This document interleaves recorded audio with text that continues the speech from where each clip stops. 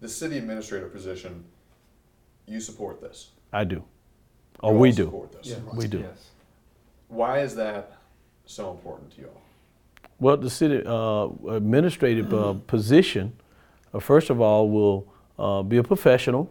We need to hire a professional who has already been trained to do this job, and he can really come in and show us the areas that we can make better. Hiring process is number one.